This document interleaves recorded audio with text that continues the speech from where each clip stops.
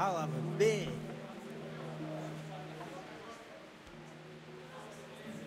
The blessings of our Lord be... And with you, lad. Take a seat.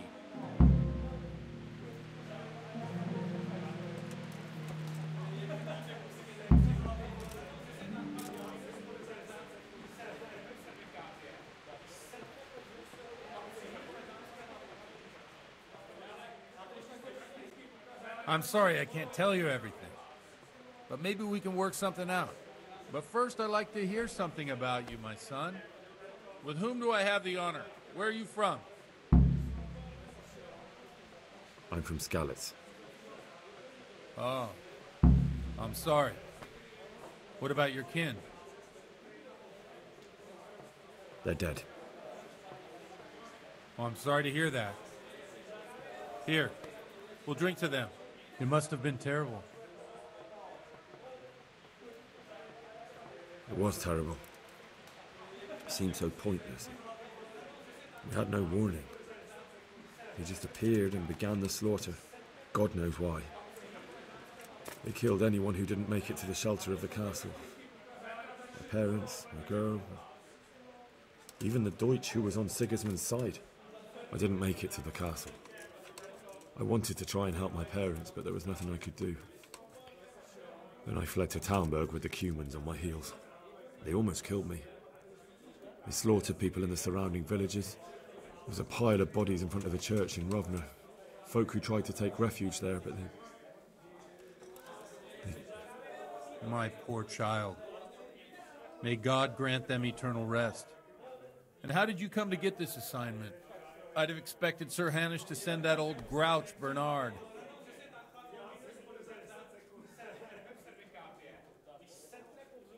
He did, but I found a witness and the trail led here to Ujit, so he sent me here to follow it up. Ah, well, congratulations.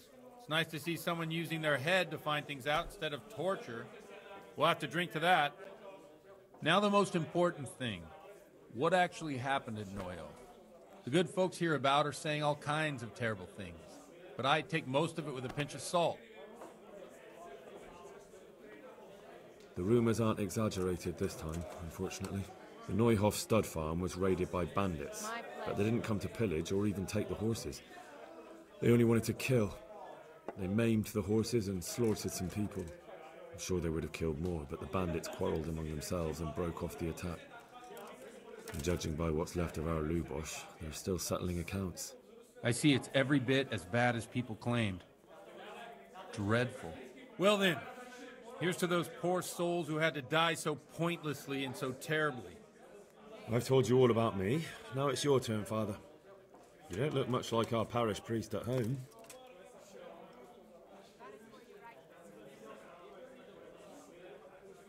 I notice there's a woman living with you at the presbytery. What of it? Have you never met a cleric who lives with a woman before? Mother Church won't let me take her to wife. Too afraid it might lose its property to any heirs she bore me. But she cooks and cleans. And, well, as a man, I have my needs. I'm not sure the parish priest at St. James would agree with you. Here, Aye. enjoy. I heard he was a bit odd.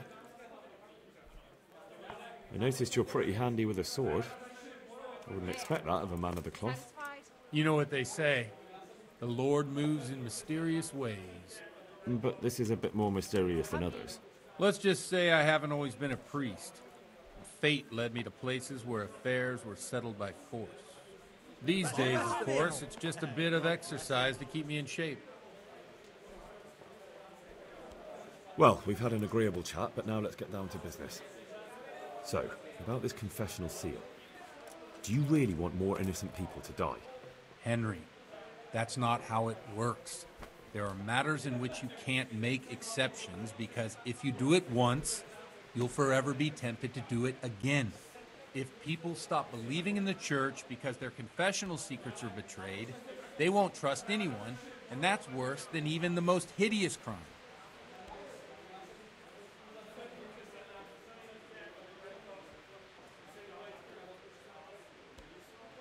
You're just making excuses. The people who say the church is corrupt are right. You don't care about anyone, only your own comfort. I'm sorry you see it that way. Really sorry. You've no idea how wrong you are. I always wondered about the things a priest tells his congregation. Where on earth do you get the ideas for your sermons? Well, Ujits isn't Prague. It's not enough to instruct people. They have to be entertained, too. If I only read from the Bible, I'd soon be preaching to an empty church. Our priest wasn't exactly a bard. So what do you preach to your flock about? It has to be something topical. Condemning vices. And, of course, describing them in detail. The tongue-lashing about the two popes goes down well these days. And stories from real life, with a nice moral to them, are popular as well. Especially if they're about fornication and similar scandalous vices. Can you give me an example? Well, recently a priest by the name of Jan Hus started preaching in Prague, in the Czech language, and the people liked it. I hear he always has a full house. A journeyman who heard him told me what Hus is preaching, and I like the sound of it. I'm thinking about putting it in my own repertoire. What's so amazing about it? The preaching of Master Jan Hus about Mother Church. The lamentable wealth in which the church is drowning has turned to poison, and nearly the whole of Christendom is contaminated. Just like a flock of hungry ravens, they settled on this land to devour every grain of gold and silver. They know no mercy. Their hearts are corrupted by longing for wealth, and they shamelessly profit from everything. You want to baptize a child? Pay. You want to steal and murder? Pay, and you will have absolution. What if the devil himself were to pay? Would he ascend to heaven too? With such money gained from the poor, they buy beautiful horses to ride and needless servants to pamper them. They gamble at dice and dress, while Jesus Christ walked barefoot. Look to your consciences, you robbers of the poor, for you are seen by God. Amen. Well, this Jan Hus character is quite a rebel. Oh, the congregation will love it. I don't doubt it. Let's drink to that. Funny. That last bit reminds me of someone. What do you mean? My situation's completely different. Huth preaches against the prelates and the clerics who are robbing the poor. Look at me. I don't have a pot to piss in. I'm no better off than... I'm one with them in poverty and suffering and everything that troubles them. I drink with them and curse those stuffed habits and sasau minds.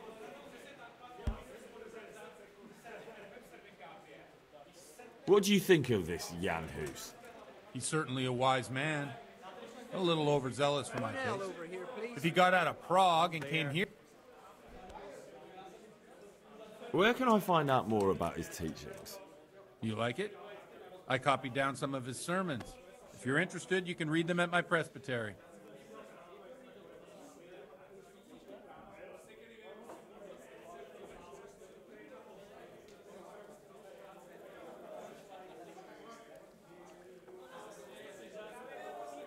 Don't you think it's a bit odd when someone boozes and lives in sin with a woman and then criticises the Pope for debauchery? No, I don't. What do the common folk think of it?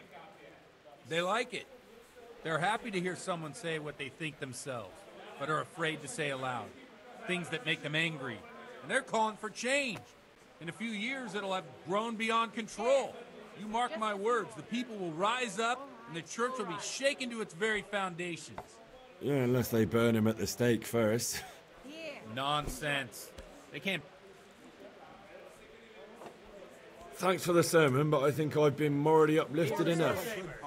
Oh, it's getting quite late. What are your plans, Father? What do you suppose? We have a drink, of course.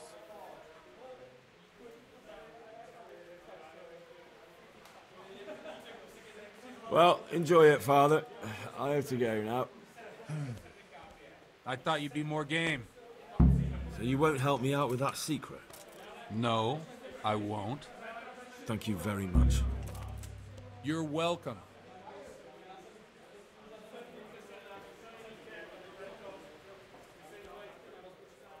Good day.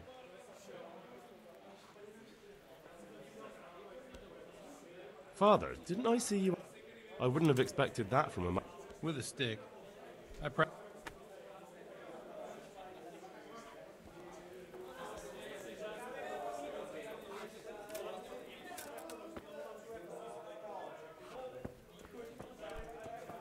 What the hell?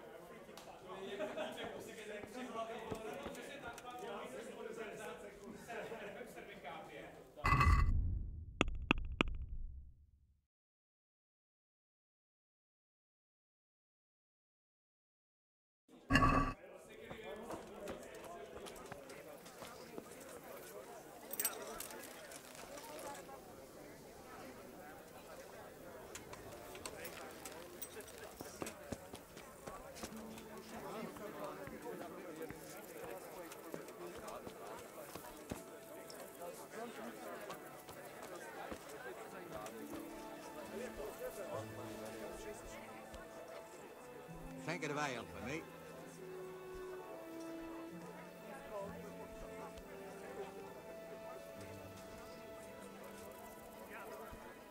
As you wish.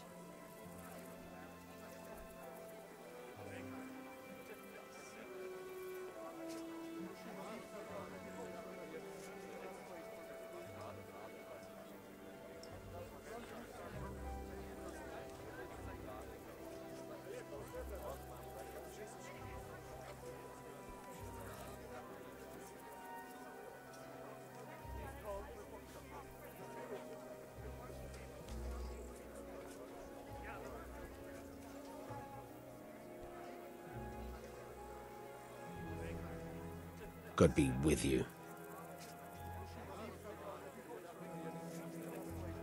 The parish priest here in Ujis, he's a... He is indeed. He's as hard as nails. More than once he's intervened in a brawl in the tavern and sat everyone on their asses. He's not to be taken lightly. I doubt he acquired those skills at the seminary. You know how it goes. The nobles send their youngest sons to study for the priesthood, and our parish priest has blue blood in him. He probably learned to fight at home before he went to university. That's how... But I heard something happened and he was roving the world for a while. I don't know... Godwin won't tell me who Lubosh's cronies were. I've reached a complete standstill. I told you, no one ever came here to see him. If he was meeting anyone, it must have been somewhere else. But where? I can't go around the whole county asking, can I? I could end up in Kuttenberg. You might. They might even have records of that scoundrel there. But maybe you don't have to go that far. I just remembered he once boasted to me that he had a record in Rattay. There might be some mention there of who was with him at the time. Thank you for your help.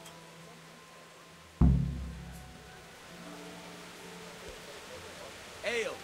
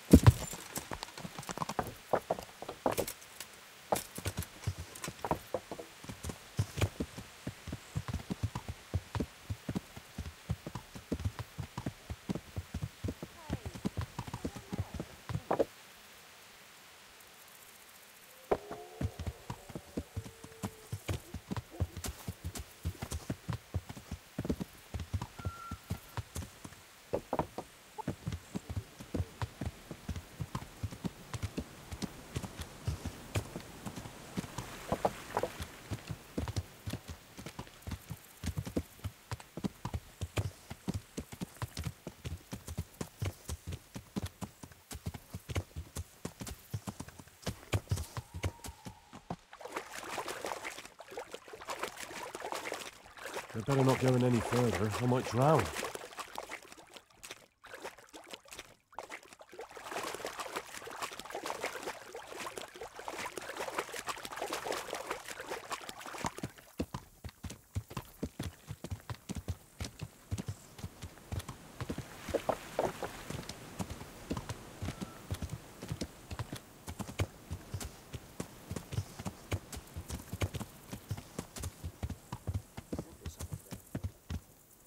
What's going?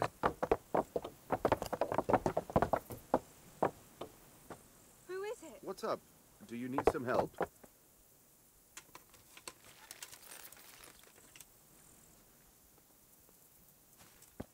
What's the matter with you?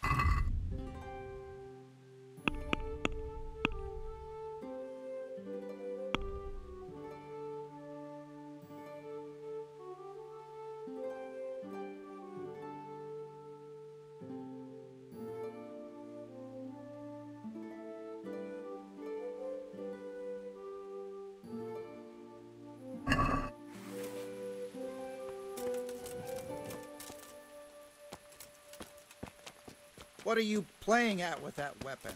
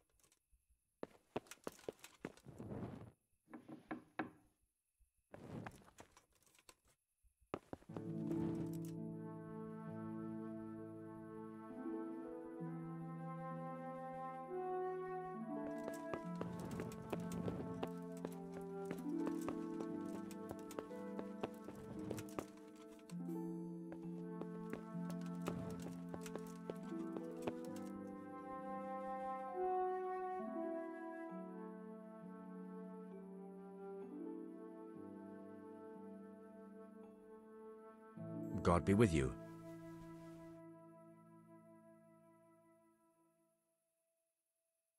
I need to have a look in the Black Chronicle, Friedrich. And I need blessed relief from my suffering. May the Lord have mercy. Well, I don't know what I can do for you except bring you a priest. I'm not dying yet. I just can't get up. I'm sorry to hear that, but I'm on the trail of those killers from Neuhof, and I need to know the names of the men who were sentenced alongside Limpy Lubosch from Ujitz. I can't remember. Once I write the record down, it goes straight out of my head.